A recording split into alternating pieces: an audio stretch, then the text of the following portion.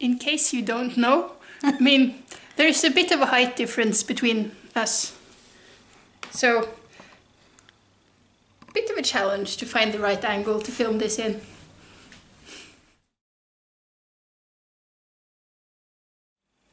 Hi, I'm Elizabeth, and today I'm here to do a book haul. Who are you? What are you doing here? Hello, it's Silje, and I hope all of you have a wonderful day. So we're doing a joint book haul. We went to London together a bit more than a month ago now, and we bought a bunch of books, and we're going to show them to you.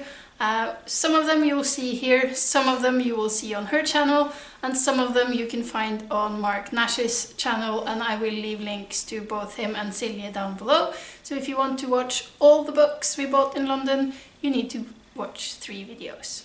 And it will be like the Hall of Shame. Except there's no shame in buying books. No, it's not. We like buying books. Yeah, we do. As you'll see. So for this video, this is the first bookshop, but it was actually the 5th bookshop we went to on our trip, and the previous 4 you will find on her channel. But our number 5 was Foyles, where we went instead of buying dinner a day. Yeah. I mean, by eating chocolate in the hotel room is perfectly fine for dinner. It is. At least books are more important than food. Yes, obviously. Yeah. So we went to Foyles. We actually got thrown out of Foyles because we thought they closed an hour later than they did. But we managed to buy some books before we had to leave a bit more abruptly than we would have wanted. And one of the ones I picked up was this one called Medieval Bodies by Jack Hartnell.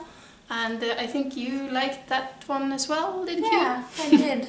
Yeah. We don't really know a lot about this book. We know it's about medieval bodies. Yeah, and we like bodies and biology. Yeah.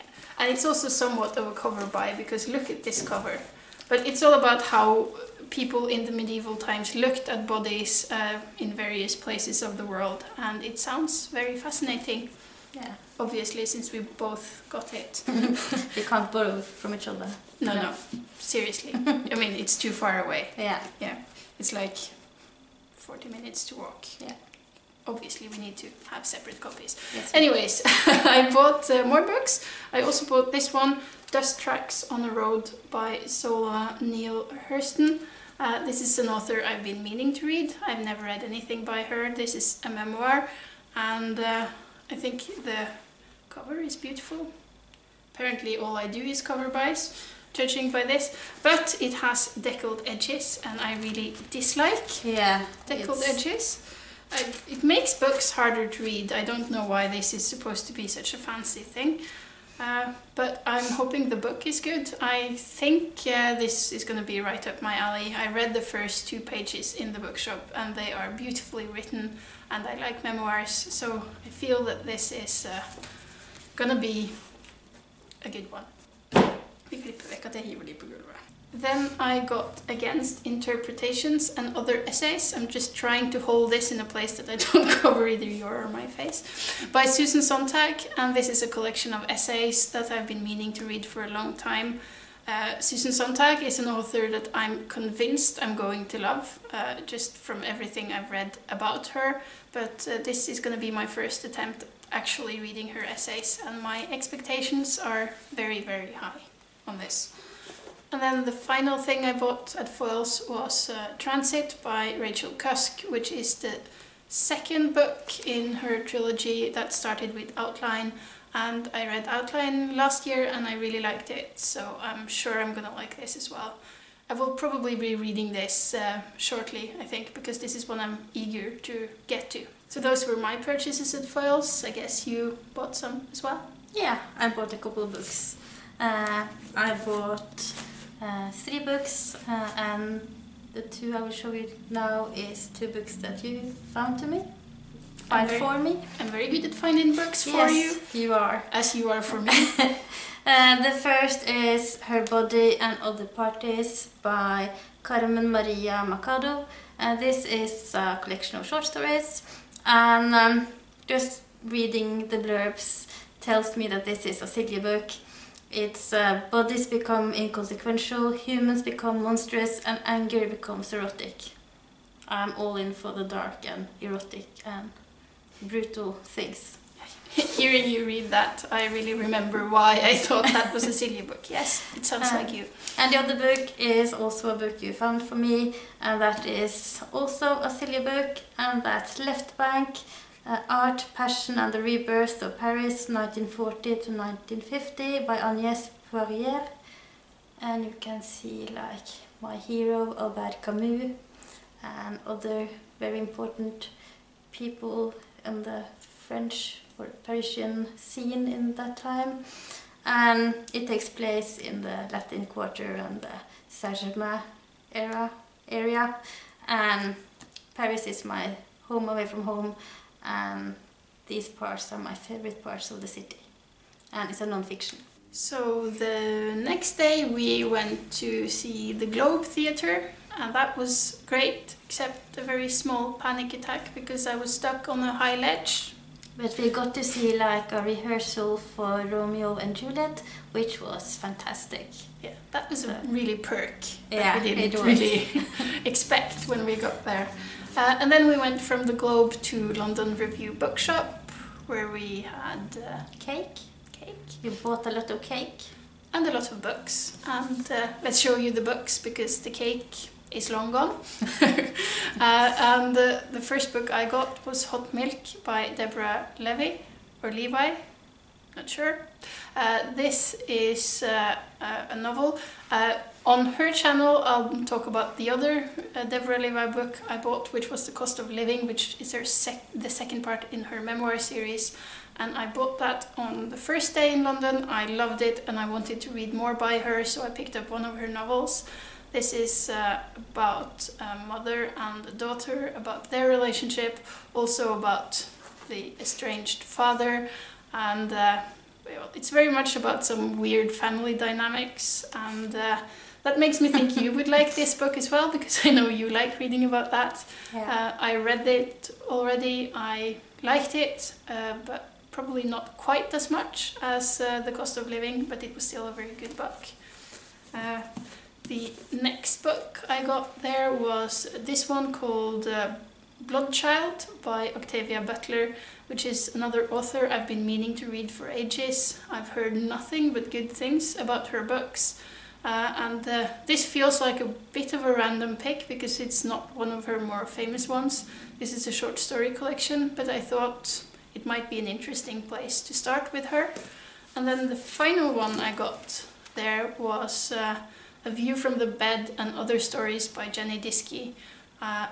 2 years ago, I think, I read Ingratitude by her, which was the last book she published before she passed away due to cancer.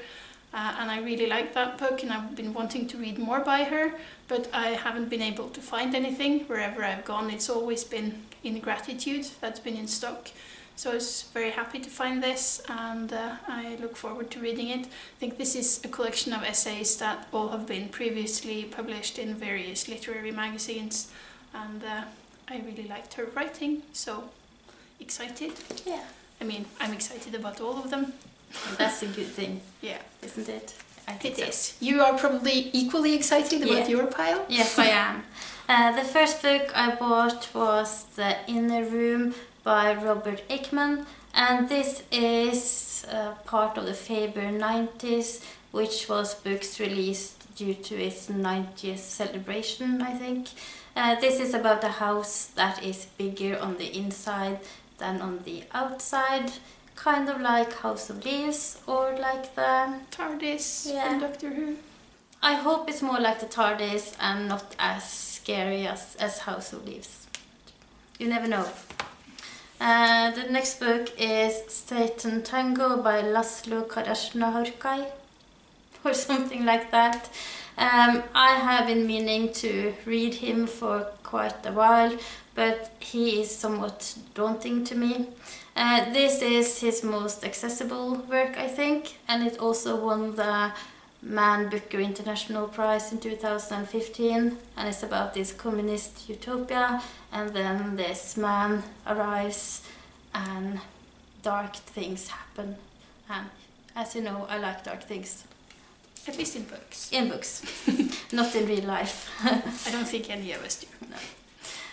Then I have a book that screams Silje, and this is This Young Monster by Charlie Fox. It's a collection of essays, and it's about the freaks and the freaks in pop culture, and it mentions like Twin Peaks and Harmony Korine and Nabokov, and I mean, it's written for me. The last book I bought was Selected Poems by Anna Akhmatova. She was a Russian poet, as the same, not tradition, but generation as Boris Pasternak, and I love everything Pasternak. And when I was flipping through her poetry, it very much reminded me of the poems of Boris Pasternak, so I look forward to really dive into this. So the next bookshop we went to was Forbidden Planet, and that's one of my favorite bookshops in London. I don't know, you like it too? Yes, I do. I mean, we are geeks after all. Yeah. And one of the things I got there was The Night Masquerade, Binti, The Night Masquerade by Nnedi Okorafor, which is a book I've been looking for forever, because I have read the previous two, Binti and Binti Home, really like them. I wanted to read the third part, but I couldn't find it anywhere here in Norway.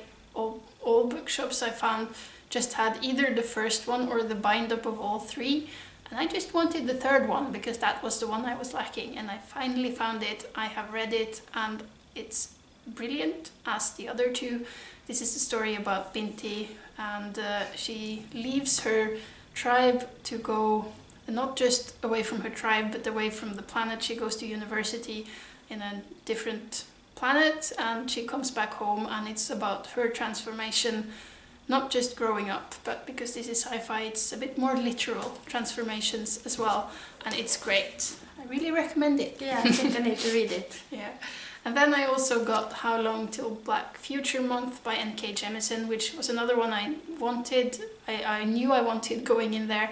I've read all other books by N.K. Jemisin and I really like her. And this is a collection of, I think, both short fiction and non-fiction.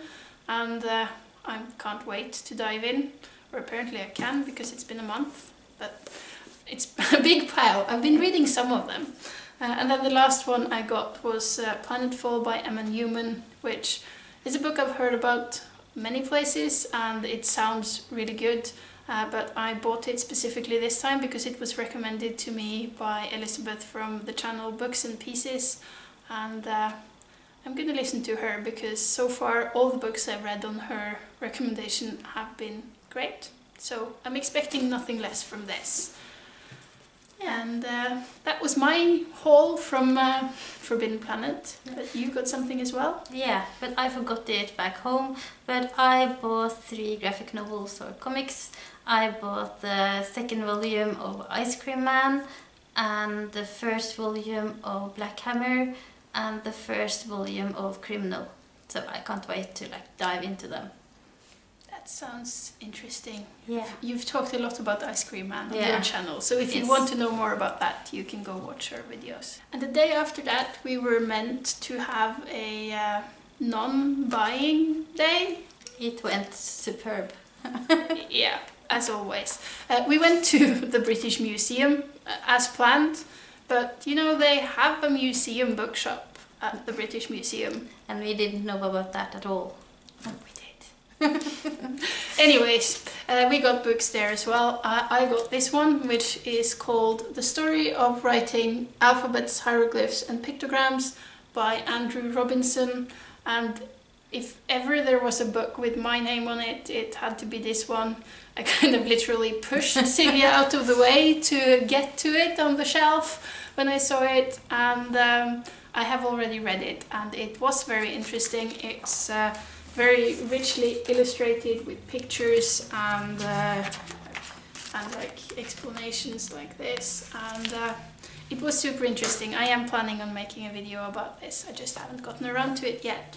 I can't wait to see the video. Yeah, it was good. And I bought actually 2 books, but I managed to forget one of them back home.